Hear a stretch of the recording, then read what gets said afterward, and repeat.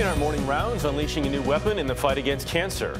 An FDA panel is meeting this morning to decide whether to recommend the first government-approved gene therapy. CAR T-cell treatment uses the body's own immune system to attack cancer.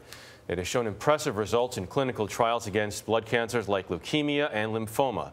Our Dr. David Agus leads the USC Westside Cancer Center. He is in Los Angeles. Dr. Agus, good morning. Why would this be so significant? Good morning, Jeff, and happy birthday.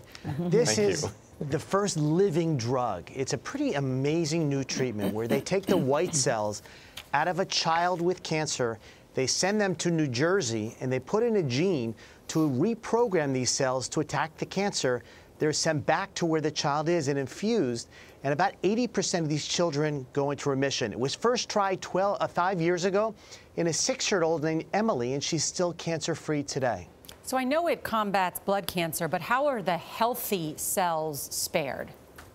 So in this case, the child has failed all standard treatments for leukemia. So they're literally at death's door. And so in this case, there's no other treatments. And they knock down her own healthy T cells and then put them back, these new T cells that target the cancer. They also target some of the normal cells in the body. And one of the issues that's going to happen in the panel meeting today is the FDA is going to say, what's the long-term ramifications? We only have the 5 years since Emily started treatment. We don't have any further data. So this is going to be a whole new area of treatment. But because the benefits so outweigh the harms, at least initially, it's probably going to get FDA approval. Yeah, what are some of the harms, David, and what about the cost? Well, they're both two great questions. So the harms are real, is that when you put in all these T cells that are turned on, the patients many times go into a significant distress syndrome. It can affect the brain and other parts of the body. Nobody has died from the treatment. And remember, this cancer is definitely lethal within weeks to months. So the side effects are real. The cost, the analysts are estimating that it'll cost $300,000 to $600,000 for one treatment. Wow. So this is a one-time treatment that can put the cancer into remission, but staggering costs.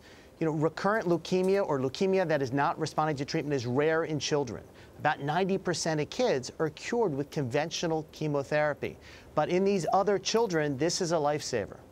Well, it's great to see medicine continuing to advance and save people's lives. Dr. David Agus, thank you as always for joining us.